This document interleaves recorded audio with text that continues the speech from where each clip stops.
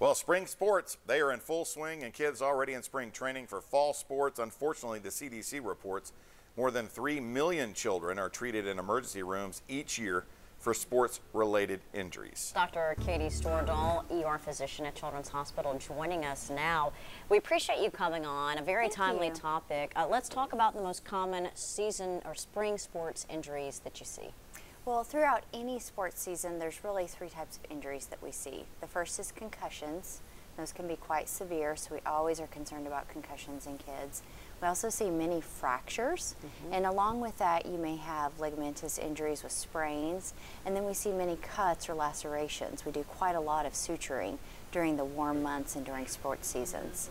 All right, so what are some things folks can think about before any of that happens as far as protection? Number one is that you always wear your helmet, your cleats, your shin guard, whatever is the protective equipment for that sport. It needs to be in good working order, probably new for the season, not a hand-me-down. And we need to make sure that if kids have any concerns that they have been injured with a concussion, that they get right to their sports trainer.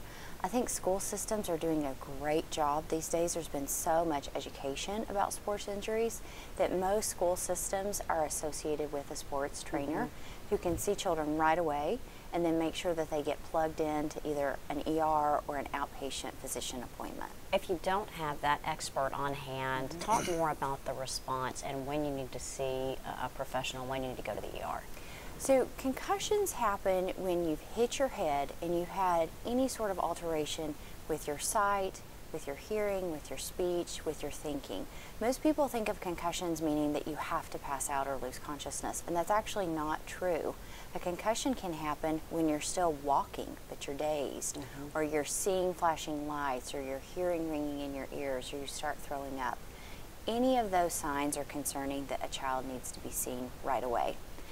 If a child has a concern for a sprain, they're limping, that's not getting better right away, they probably need to be seen within 24 hours to judge, is that a sprain or could it be a fracture? Yeah.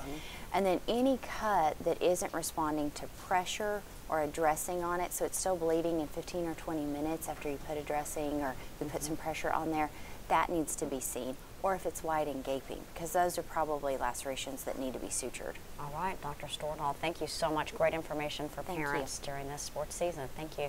All right, and more Live at 5 at 4 coming up right after this.